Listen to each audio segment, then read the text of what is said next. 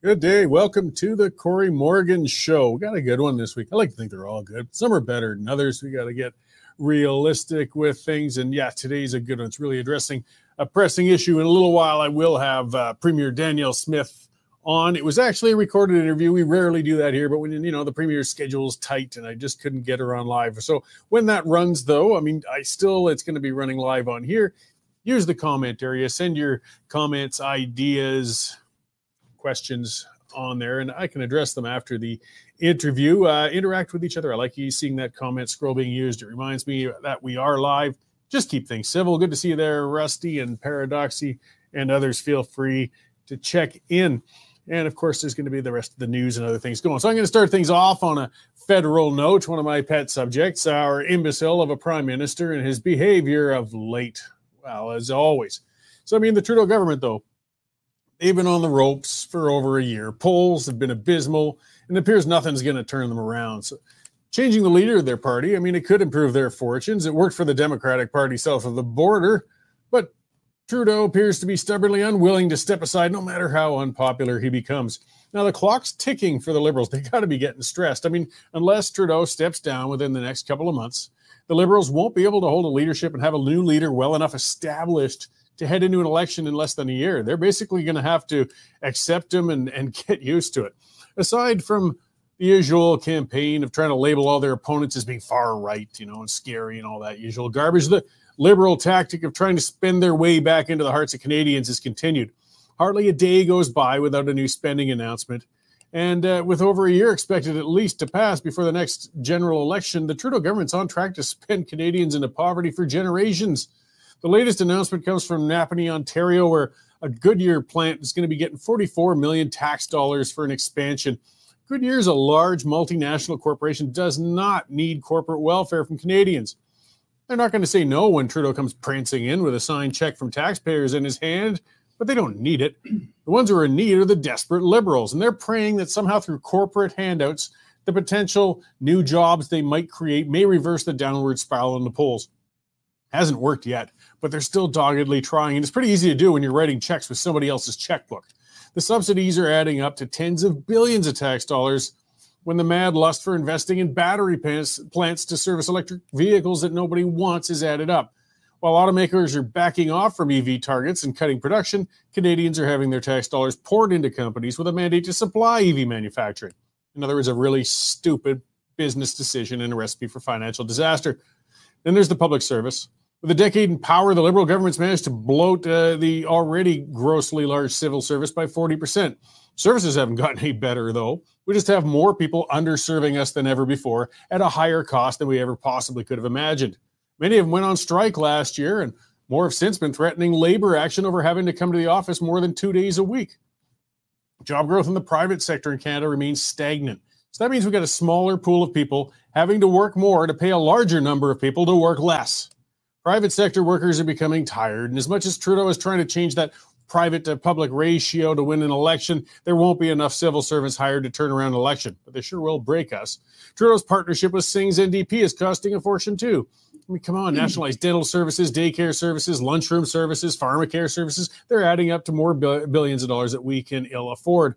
Clearly, though, the Trudeau government still somehow fears that Singh might pull the pin on their government, if he ever found his knackers and some courage. Singh's as happy as he's ever going to be, and if he tries to, he tries to talk tough now and then, but he's not going to go into an election. He doesn't want to go there any more than Trudeau does. But the Liberals are still tossing billions into NDP initiatives to be on the safe side. Trudeau's government used to at least to pretend they had a plan to reach a balanced budget one day, but they've tossed out those pretenses of fiscal responsibility and just now plan to increase the national debt indefinitely. Trudeau has realized that budgets don't balance themselves finally, but the problem is he doesn't care. Government spending just keeps rising with the debt. It's anticipated that the program spending is going to increase by another 18% by 28-29 if trends continue as they have. That estimate's going to keep growing as the announcements keep coming. The cost for servicing the debt's nearing $50 billion a year. Think about that. $50 billion a year in interest payments. It's flushing money down the toilet, and it's as much as the federal government spends on healthcare. Worst of all, it's the future generations who are going to be left with the bill. Trudeau, he's eventually going to be tossed from office. He's never soon enough. He'll retire on some private island, live out his life in luxury. Meanwhile, young Canadians are going to have years of austerity when budgets have to be cut and taxes have to be risen when the nation hits the inevitable fiscal wall. Trudeau is the most irresponsible, selfish prime minister in Canadian history. He has no qualms about indebting generations in a desperate attempt to remain in power. Some people think that Trudeau should remain in power until the next election because his terrible leadership provides an advantage to the Conservative Party. And this might be true, but the price to keep that fool in power any longer than we have to is much too high. Trudeau is clearly never going to discover the concepts of personal accountability or empathy for struggling Canadians, but perhaps some Liberal caucus members will. They have to pressure that clown to resign as strongly as possible and as soon as possible. We just can't afford to keep him there any longer. All right, well, that's kind of got me going. It's just, I can't, opening the news and finding more spending. We just can't keep doing it, guys. Well, we'll see. All right, let's see what the hell else is going on out there. We got our news editor, Dave Naylor, in studio with us today. Hey, Dave, what's topping the scroll today? Hey, it's nice to see you in a tie again. Yeah. You probably forgot you were wearing that, didn't you? It's just a temporary measure going on right now. There you go. Forget, these things throttle. Hey, nice get having the Premier on. That's always good, eh? Yeah, well, Premier Smith's been getting a lot of flack over the immigration issue. She wanted to clarify a bunch of stuff. So yeah, I'm interested in hearing what she has to say. Leading off today, Corey, with a really disturbing story out of Calgary where a dead kitten was found with its head sort of caved in and zip tied to a fence post in the community of Kingsland. So that's prompted a big Calgary Humane Society investigation. And it turns out that since May, the end of May 30th, they found 6 kittens in and around that Kingsland Sandy Beach area that have been abused and had their paws tied together and covered in tar and stuff like that. So there is one really sicko individual out there. We've got our columnist, Jaime Rubenstein, expert on Indigenous affairs, talking about the trend now to fake your Indigenous identity to get funding, federal funding for your business or whatever it may be, and that's a good read. Big hailstorm is continuing to wreak havoc on WestJet. You should see some of the pictures of the wings of the plane just dented, and they've had to cancel 600 flights since the storm last week. And if you phone the passenger hotline, you're told 3 days until an agent can get back there. So that's upsetting a lot of people. And interestingly, during their little strike last month in July, they ranked dead last in North American Airlines for arriving on time. So I don't see their August stats picking up anytime soon. As you know, Corey, Winnipeg, the Canadian capital of Slurpee consumption. They love their Slurpees in Winnipeg, and they may have to go a bit further to get it. Now, the corporation has announced they're closing 10 7-Elevens because of crime, and they're just in crime-ridden neighborhoods, and it's just not worth their while to stay open anymore. It's like shades of San Francisco and stuff like that. Algerian boxer Caliph, that was the boxer in the ladies competition with male chromosomes. She is suing everybody and their dog for defamation during the Olympics, including Elon Musk and Donald Trump and Arthur J.K. Rowling. So French officials are investigating, and we'll have to see what happens there. And the Liberals have resorted to their old tactic of blame Stephen Harper. This time it's for letting those 2 ISIS terrorists into the country and letting them go live in Toronto, where they're planning to kill as many people as they can. All Stephen Harper's fault. Shame on Mr. Harper. Coming up this afternoon, right now, when NASA's holding a press conference on those poor stranded astronauts who went up for a weekend and now may be stuck there till next year. So our own space geek, Sean Polzer, will be filing a story on that. And our opinion editor, Nigel Hannaford, is pecking away on a column on what's happening in Great Britain now. Had some bad rioting, and now people who are saying things on Facebook are being thrown in jail for more than a year. It's kind of what Trudeau's proposing, on these online harms bills. So he's taking a look at that, and I'm sure it's going to be interesting. Well, lots on the burner. Always lots on the go. All right. Well, let you get back at chasing those reporters around and keeping us all up to date on these fantastic happenings. I'll do my best. Right on. Thanks. Thanks. All right. As you heard, that is our news editor, Dave Naylor. And yes, lots on the go. Boy, that kitten story, that's the first I'd heard of it, actually. I guess that's awful. There's something extra horrible about animal abusers. I think it's part of why we get more upset when we hear about, a senior citizen being attacked, or a child or an animal, is that they're helpless, right? It's one thing if a grown person's assaulting another, it's still never good. Violence is never good. But kittens, good Lord, and these are the things that we really need to take seriously. I mean, with some of the most horrible killers and sadistic individuals we get out there in the world that we run across, almost always they have a history of violence towards animals. They start there. So let's catch this person in Calgary and any other animal abusers as soon as possible and just get this dealt with. What a horrible, horrible thing to think of.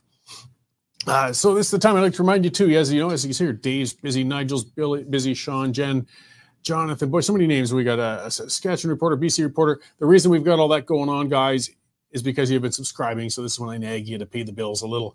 $10 a month, $100 for a year, just like a newspaper subscription. You can get past that paywall, get straight through to these stories, these editorials, the rest of this stuff, and it helps support us so we can keep reporting. We're independent. We're not like that wretched CBC and the CTV and the rest who keep getting their bailouts and tax dollars. We do not accept tax dollars. Well, I guess they are kind of offering it to us if we wanted to try. We're not willing. We're independent. So if you subscribed already, thank you very much. We really do appreciate it. If you haven't yet, come on, get on there, guys. Subscribe. Keep this rolling, keep independent media functional. There's a dark side to that. It's interesting, the little trivia things you find out. So yeah, Winnipeg is the Slurpee capital of Canada. I didn't know that, you wouldn't think that. So, okay, it was popular for Slurpees. And now 11 7-Elevens are being shut down within Winnipeg because of the high crime. Something that's making a lot of news lately has been the list of the highest crime cities in the country. And people sometimes aren't thinking, they're wondering, why isn't it the great big cities? It's smaller cities. And you look at who's topping it, and it's like Kamloops, and it's Chilliwack, and it's Red Deer, Alberta, it's Lethbridge, it's North Battleford, it's these smaller cities, Saskatoon, Regina, and Winnipeg. This is, we were talking about immigration, we're talking about challenges and things that happen. This has nothing to do with immigration, actually. It is a social thing, though, and it's a demographic thing. It's one of the things we really do need to discuss. It's a sensitive area, very sensitive, but it shows how it's not a coincidence, excuse me, that every one of the cities that top the crime lists of violent crimes are also the cities that top the percentage of having Indigenous populations. And see, this is where it gets delicate, because you don't want to label every Indigenous person as a criminal. Of course not. I mean, the vast majority of them are not, but they're very, very socially troubled, economically troubled. I mean, part of it is they're coming from reserves, they're settling in cities, and they're having a very difficult time adapting to city life. But we can't dodge and hide from that pattern. We can't ignore the reality that this is, among the many measures. They got shorter life expectancies, bigger health problems, lower graduation rates. We have to accept that the system is failing. It's failing everybody, but it's failing the Indigenous people the most. This two parallel systems, this race-based policy we have. The irony is, a lot of what messed up the Indigenous population socially over the generations was race-based policy to begin with. They were terribly treated. They weren't allowed to leave reserves without talking to an Indian agent first. They were treated with a lot of terrible racism from people when they would leave the reserves. There was a lot of bad things done. But we're trying to fix it by applying more race-based policy. Guys, what we need to do is get race out of policy. We need to have discussions about what's working and what's not working. And this is not working for our First Nations in Canada right now, and for other people who live in areas where the social disorder is spreading. Okay, now another issue. We're going to get into that right away here with my guest. As I said, it's recorded. Keep the comments coming, guys. I'll read them while the interview is going. I had to record it with Premier Smith. But she'd recently, well, not recently, but it recently kind of hit the news about an interview she did where she talked about doubling the population of Alberta. And a lot of people are wondering, what the heck is she talking about? What's she going on about? And Premier Smith kindly came on the show and gave us 15 minutes to explain where she's coming from with immigration and what Alberta can do about it. So let's run that and listen to Premier Smith, and we can have a discussion on immigration. Well, thank you very much for joining us today, Premier Smith, on an issue that's really, a sensitive one and a big one with a lot of people, and that's immigration. Every level of government is dealing with it. Every citizen's dealing with it.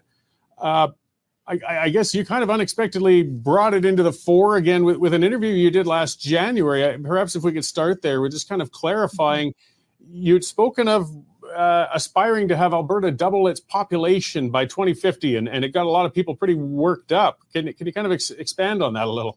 Well, my thinking about it was that we're already growing at 200,000 a year based on those numbers. So if you just do the math, by 25 years, it would be 5 million population. And I have often thought that we would have more political clout if we had a higher population than Quebec. But what I'm seeing, and I'm doing a lot of roundtables and town halls across the province, people are worried. People are very nervous about our ability to be able to keep up with that pace of growth. And I think we're beginning to see it. So I'm listening to people. I'm having to recalibrate a little bit on what our aspirations should be. I think what we really need is a sensible immigration policy, similar to what we had under Stephen Harper, where we had a point system for bringing people in. We made sure that newcomers matched the economic needs of our economy. We made sure that we had a level of newcomers coming to our country that matched our ability to keep up with housing. And I think what we're seeing is that, especially in Alberta, we're beginning to feel some of the pressure of that growth. And I think that that's what people are responding to. Yeah, and I'd crunch the numbers because I admit, as soon as I first heard it, I thought, boy, that's a pretty fast growth. And then I realized, well, actually, with where things went in 2023, if we sustain the current growth we're at, we will double by 2050, whether we aspire to do so or not. So the discussion has to be, I mean, you can't slow immigration. That would be a federal move anyhow, but we really have to better deal with it. I mean, our healthcare is having a really hard time keeping up with our existing population. Housing is really pressuring people. The education system. So I guess through better targeting, we could better adjust to that and have them contribute to the growth that we need. But is that going to be enough? Like, the numbers just sound so staggeringly large. Well, I think I think 2023 may have been an anomaly. I think one of it was that when I got elected, we'd started into the Alberta is Calling campaign, and there was a good reason for doing that. I mean, we'd had 13 quarters of out-migration. We knew that we were going to turn around with an oil and gas and other building boom, and we needed to have workers here. But I think that it was more successful than anybody anticipated it being, in part because we were one of the first provinces to firmly put COVID behind us and the pandemic behind us, so that I think a lot of freedom lovers came to our province knowing that we were taking a bit of a different approach. I think as well that the housing proposition was such a good one. We still have several markets in Alberta that are the cheapest in North America. I think Edmonton and Red Deer in particular. And of course, it coincided with the Ukrainian evacuees as well, 70,000 of whom came to Alberta during that period of time. And the remarkable thing is almost all of them got jobs. We just did a recent assessment of how many are on social supports, and it was only about 1,700. So I think those factors were part of what led to the surge in growth. So part of what we've done is we've really scaled back that Alberta's Calling campaign just to target the skilled workers that we need. We're trying to get an additional 2,000 skilled workers to come here so that we can keep up with the building growth of homes, keep up with the major industrial projects that we have in the industrial heartland and in the agri-food processing area and in the forestry sector. So that's part of how we have responded to that. But I do think that the federal government has they've clearly let all of the different streams of immigration get beyond the ability of the Canadian governments and provincial governments to be able to properly support. And you're seeing it. I mean, at the Halifax conference, every single premier was raising the concern about the increase in housing prices, increase in rents the number of people using food bank, the number of people who are newcomers who are using shelters, the impact on education system, the difficulty finding a family doctor. I think Albertans want to be able to embrace newcomers who are going to participate in our economy, but we have to do so at a rate that allows us to keep up with home construction, as well as keeping up with being able to provide all of those services. And right now, there is just way too much pressure on each of those. We're feeling it in government. I think regular Albertans are feeling it as well. And that's why we need to return to a more sensible kind of immigration policy like we used to have. So another area, and it's a more sensitive one, but people really need to address it, particularly when we see what's going on in the UK, is people culturally integrating. I mean, some cultures have an easier time adapting. I mean, Ukraine's got a similar climate. There's a lot of Ukrainian people who'd settled in Alberta previously, so they could quickly adapt to being here.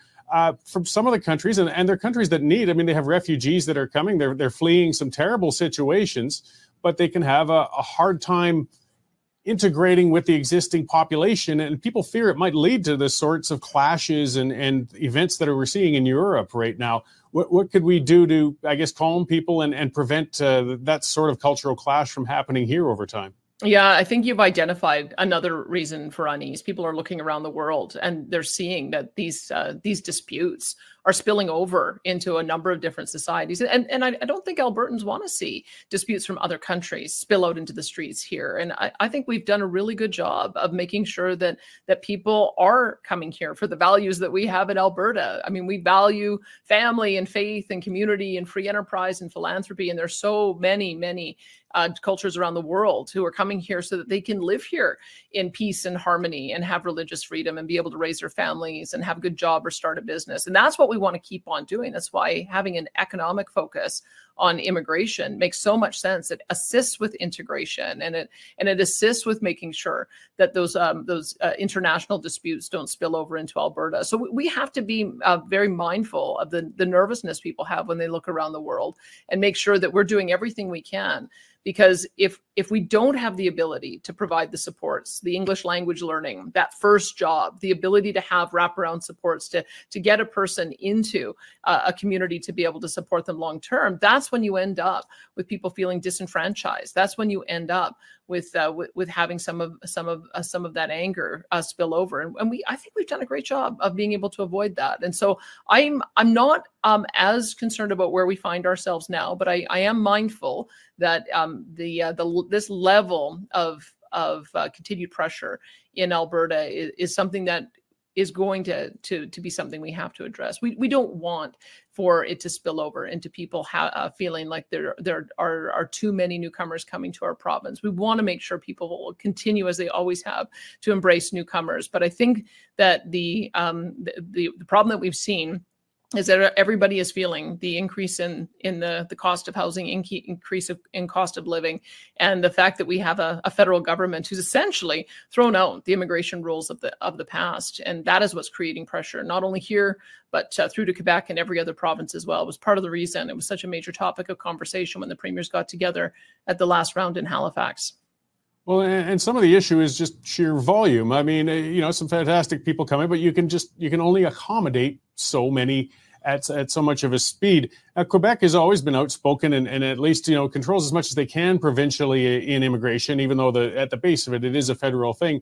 Are there more policies we can look forward to from Alberta to try and take more control, at least of our own destiny, as to controlling immigration for ourselves? Well, let me tell you the way I'm looking at this. So we're about 12% of the population, and yet we ended up with 22% of the newcomers in the 22-23 or 23 calendar year. That gives you an idea of just how much additional pressure it is that we've been bearing. The other thing I would say is that our home builders have been amazing because they've seen the extra pressure. So they've massively wrapped up their construction. And now we're building 56% more houses this year than we did last year, which would allow for us to build about 40,000 homes this year, which they tell me can accommodate about 100,000 people. So that is going flat out. So I hope that that gives you some idea of what I've seen our housing capability is, as well as what I'm seeing in the social services area. We know that we're seeing an increased pressure in shelter, on food banks, and we want to make sure that that doesn't continue. So part of the approach that I've always taken is that I've watched what Quebec has done. Quebec has the ability to choose about 55% of the newcomers that come to Quebec because they're choosing on the basis of language. I just saw recently that Quebec wants to take over their entire immigration choices. And whereas in Alberta, we only get the ability to choose about 9,500 of the newcomers through our provincial nominee program. It seems to me that having more ability for us to use that program so that we can attach workers to the jobs that are available and make sure that we have the supports of the communities around them, that would make a lot of sense. So I have been advocating for that we should be able to, much more like Quebec, have greater ability to have the selection over those who do come to Alberta, so that we can make sure that they're going to be a good fit, and also be able to seamlessly integrate and be able to have the jobs and the social supports to support them. Then I'll continue advocating for that. But the general issue is that we simply, as a country, cannot bring in 1.2 million people. That is, I believe, through all the different streams, the family stream, the refugee stream, the student stream, the temporary foreign worker stream, and the regular immigration stream that came in 2023. And I think we've just seen, whether it's in Alberta or Quebec or elsewhere, that there just isn't the ability for the provinces to keep up, and there just isn't the ability for the housing market to keep up. Back in Mulroney's day, I think Mulroney had 250,000 newcomers. That was his immigration target. It advanced more under Harper. I don't quite know what the numbers are, but going back to something that is based on what is our ability to be able to effectively build houses and support newcomers, that's got to be the number. It can't just be an open borders policy without limit. It's just creating way too much pressure on every province's social programs, and it's also putting a lot of pressure on people being able to aspire to ultimately have a home one day, or ultimately be able to have an affordable rental suite. Those things are all connected, and we have to make sure that we're taking care of Albertans. Yeah, and then, so before I let you go, I mean, there's some reactionary people who say we shouldn't have any immigration. That's unreasonable. Immigration's a net benefit to us. We do well with immigration, and it's important. But as you said, that the 1.2 million a year is unsustainable as well. Do you have a sort of number you think that maybe unified premiers could be asking the federal government to just tap the brakes on and bring us to that's sustainable? Well, I guess, is there like a 1% kind of target? If you look at, we have 40 million people in Canada right now. If it was 1%, that would be about 400,000. When I look at whether or not our share would be able to accommodate that, I think we probably could. If you look at our historical growth before we ended up with a major downturn in our economy that lasted for so many years. So maybe that's the right number. I mean, there's probably smarter people than me who can figure that out. But I can just tell you from what I have now observed about trying to provide the services to accommodate folks who came here through 2023. I think we had the ability to do some of that more effectively because we had so many years of decline, and we had some housing projects that had started up, and so we were able to I think do a pretty good job of being able to match that growth pressure. But now I'm looking at the fact that we've got 22,500 additional students that came into school that we weren't anticipating, and it takes 3 or 4 years to build a school. We probably need to build 30 or more schools a year for the next number of years in order to be able to keep up with that growth. That's the kind of practical reality that I'm talking about. Is that if we're going to be welcoming newcomers, we've got to have a place for them to live and a place for their kids to go to school, and we've got to make sure everybody has a family doctor. So I think that there is a very pragmatic and practical approach that we can take that allows us to continue to keep up with growth, continue to welcome newcomers without creating the kind of tensions that are beginning to emerge because people are beginning to feel disenfranchised. Great. Well, I appreciate you coming on to clarify that for us today. Is there anything else you'd like to add before I let you go? No, thanks so much for the conversation, Corey. I know that you guys do a lot of work on covering these and other issues. I mean, the other thing I might say is one of the things, I was just on a northern tour, and it's very interesting to see the difference between north and south, because north keeps telling me we need more people, but one of the things that they're doing up north is they're trying to grow their own skilled labor. They're offering more trades programs to kids. They're having larger families, and we are also a party that supports families. We're doing what we can to be able to make it easier for families to be able to have kids, for moms and dads to both be able to go back to work, so that they don't have to choose between having kids and working. That's part of the reason why we have the daycare program that we do. And we're going to do both. I mean, I think that that's one of the things that has made Alberta so strong, is that we always have had a much younger population here. And so we've got a higher workforce participation rate. We've got higher wages on average, and that allows for all of us to pay lower taxes. So I kind of like that as part of our model as well. Great. Well, thank you very much for coming on today, and I hope we get to talk again sometime soon. You bet. Thanks, Corey.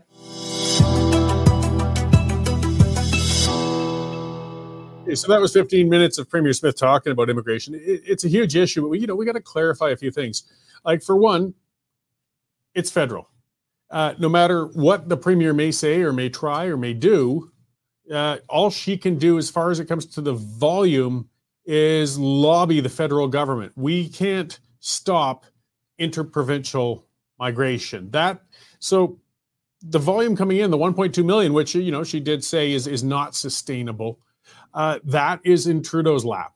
That's a federal policy. Then they land in Canada, and Alberta's growth, it's been showing, our growth is mostly interprovincial. They land in Toronto, they land in Vancouver, but they do come to Alberta eventually, and we have to deal with the immigration. It's not going to go down no matter what we do provincially.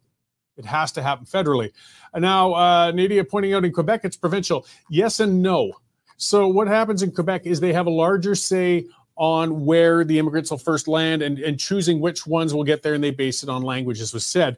But again, it's federal. And there's nothing that Quebec can do, say, for an immigrant that moves to Toronto and decides to move to Quebec. There's nothing the province can do to stop that.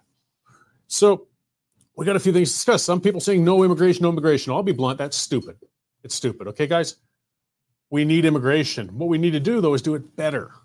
We need to figure out how to manage it. I did a lot of touring talking about the Alberta pension plan, a big thing I've been a proponent of for a long time. And one of the reasons Alberta is much more strongly placed with a pension plan of its own rather than being in the federal one is the demographics. Because Alberta has a younger working population. Because Alberta has a higher earning population, we're putting much more into that plan than we're taking out.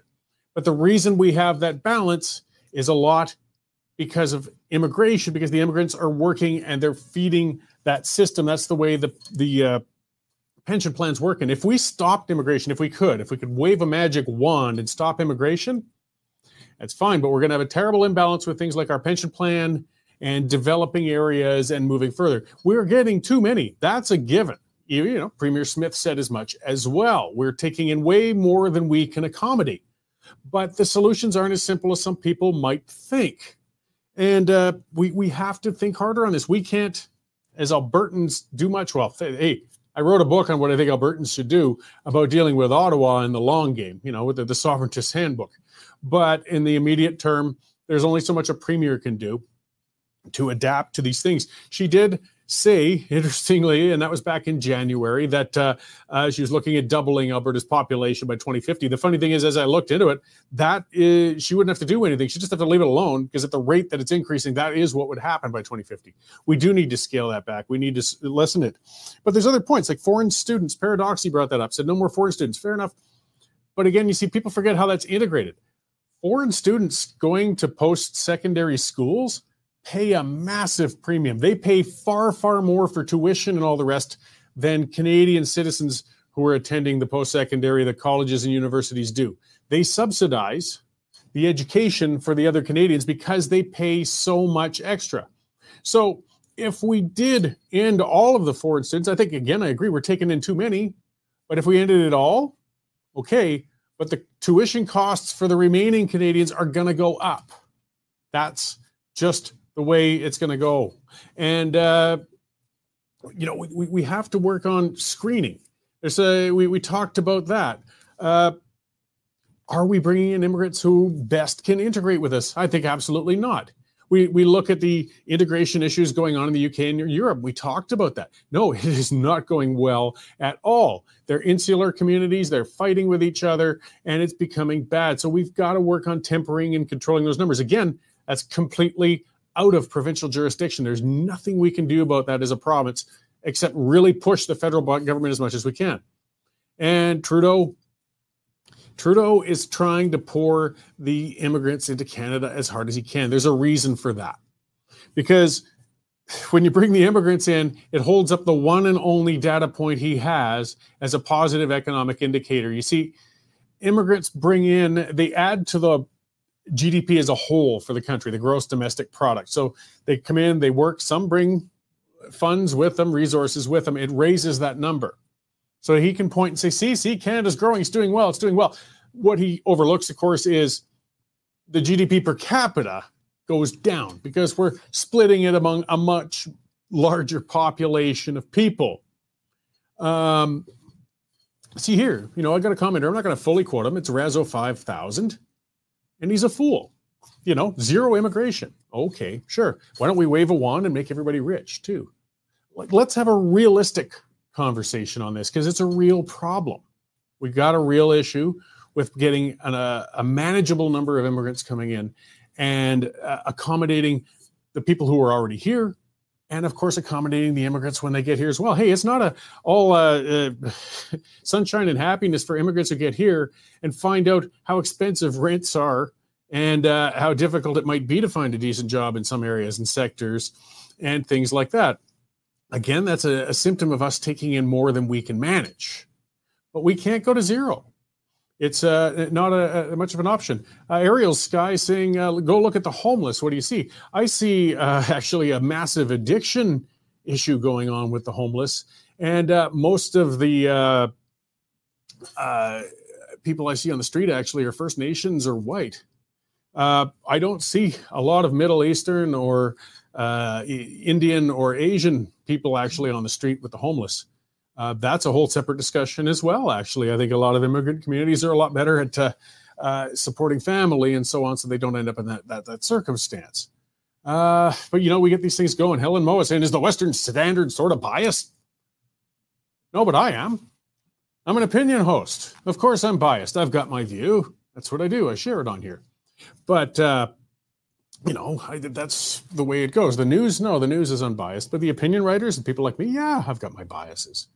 But I just, we have to get our things in order. And we have to have a rational conversation about it. Some people are getting really upset with Smith. Oh, I'm going to go to the AGM. I'm going to vote against her. I'm going to vote against her. Okay, it's fine. Just remember that Ninchi is in the background and waiting for the UCP to rip itself apart. And if you think things are bad with Smith, just imagine Ninchi as a premier. John Smith, wow, what a boomer windbag. I love some of these commenters here. And I'm glad you were honest enough to put a fake name, as John Smith to put it in to begin with. Yeah, for now, I'm no spring chicken, but I'm actually Gen X. I'm not a boomer, but I am a windbag. And that's what I'm about. I'm not here to tell you what you want to hear. I'm telling you what you need to hear. And that is that we need realistic immigration policies, but we can't realistically get rid of all immigrants or stop it. L says, Smith is finished. We got options. Oh, okay. Name them. I mean, I've spent years in politics in Alberta, a lot of them very involved in the party executives on, a political organization managing campaigns. And I tell you what, we love ripping ourselves apart politically, don't we? Infighting, going at it, ripping out our leaders. And how well did that work when we got Premier Notley for 4 years? What does somebody see? Yes, I think people should go to the AGM of the party that's in power. I think they should speak their minds. They communicate it to the party. The UCP isn't perfect by a long shot. But Smith's only been in for, less than a couple of years. Do you really think tearing her out is going to help at this point? And where are the alternatives? What's out there? What do you see? One of the other fringe parties out there, the Alberta Advantage Party, I think they got a couple hundred votes the last time around. One of the 4 or 5 independence parties we got running around these days, I don't know. But, again, we need to be realistic about some of these things and talk about it. I mean, hey, we have a premier who came, whether people don't trust her or agree with her, but she came and gave 15 minutes to explain what her stance was and where these things are. Yeah, I'm just reading some of these comments. Man, some of you guys are crackpots, but that's fine. That's fine. I'm not fully sane myself. Tommy Gunn, how about closing the door on immigration? Well, how about getting realistic? Let's get on with things, guys. Let's talk seriously about it. Not all this reactionary crap. You're not going to get anywhere. And, we've got work to do, but we need to be smart about it.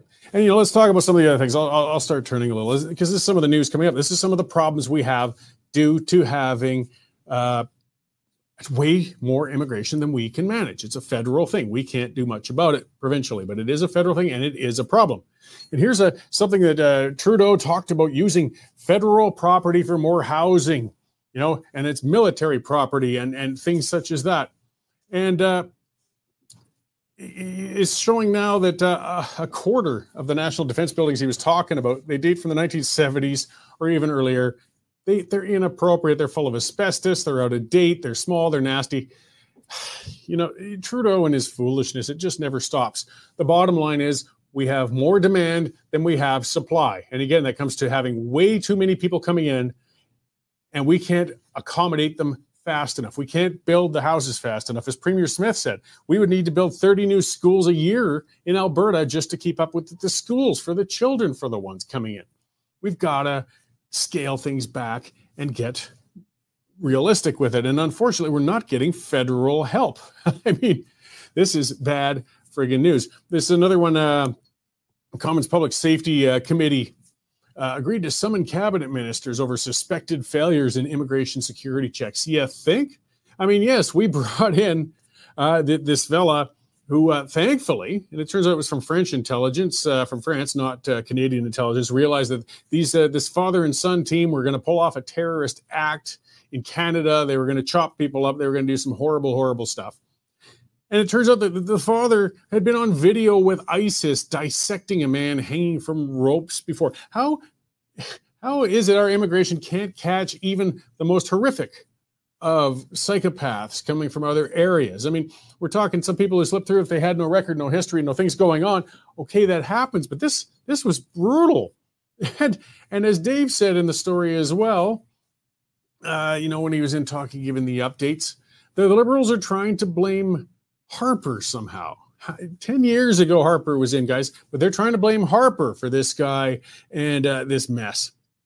But then we got to look at where we're putting our money with some of this other idiocy. This is another interesting one that popped up. People familiar with crazy left-wing tax-funded groups, the Anti-Hate Network. These are one of the things that drives me nuts at Quell's discussion. Because if they cloak themselves in a name like Anti-Hate Network, well, we must be doing something good, right?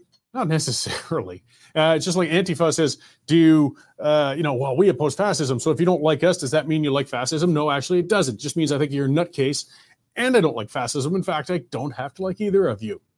But we've had the tax dollars go towards this anti-hate network, and this anti-hate network is nuts. These guys are more hateful than most others. And it turns out that the guy heading it is this anarchist. And he deleted his Twitter account records recently, but it's too late. It's out there. He was putting out insane stuff. And this is the Anti-Hate Network. I mean, he was talking about, he was demonstrating outside Cracker Barrels and things like that. This is where your tax dollars go. This is the other end of the coin. This is, going from kooks who think that we can stop immigration altogether to kooks like this guy who at the Anti-Hate Network that doesn't quite get it. And then let's get into human rights. The head of the Human Rights Commission, that hit recently, Burju Datani, who was appointed to the head of the Human Rights, Canadian Human Rights Commission. See, it's hard to keep up with all these things, all your tax dollars and all this stupidity. And all they had to do is Google and have a look. And hey, this crackpot basically said terrorism is a valid, good way to make change. This guy was literally pro-terrorist, and he gets appointed as the head of the Human Rights Commission. It's no wonder we're having problems with, people are having problems with the integration and so on, when these are the people fostering division. They're getting us fighting with each other even more. And they're supporting insane things. Well, again, if everybody wants to scream and blame immigrants for everything, but we've got other issues. The RCMP, another big federal organization that's not serving us well. I certainly ripped into them hard enough the other week. Alberta had that recent murder of an innocent young man who was just working for the county so they could steal his vehicle. They did catch one of them. He's in jail. They're seeking out the other one, Elijah Strawberry. They're trying to find him. But the RCMP still isn't sharing much information with us. This is where it gets maddening. This is one of our systems falling apart, where they don't realize they serve us, not the other way around. They should be giving us pretty much all the information they can because that's their job, and it's sharing it with us. This is, again, how we keep ourselves safe, how we know what's going on out there. And it's like pulling teeth with these guys. Getting back to things we can do provincially, we can do a provincial police force. We should. We can do a provincial pension plan. I talked about that earlier. But we need that demographic to make it a good advantage. And hey, hate to say it, guys, but we needed immigration for that. It's funny. I had a bunch of people all worked up because I put a picture out a while back of a woman with, like, I don't know what it was, 12 kids lined up next to her and everything else. And I said something about her not using her reproductive organs as a Pez dispenser or something like that. People go, you're anti-white breeding.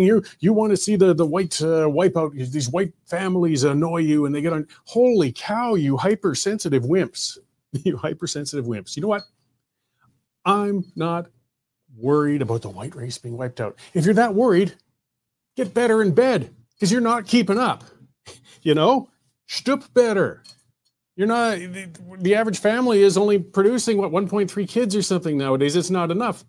So unless we want the population to go down, we need to bring people in. And if you really think it's up to everybody to reproduce naturally more, that's fine. Well, you get started and you get on it.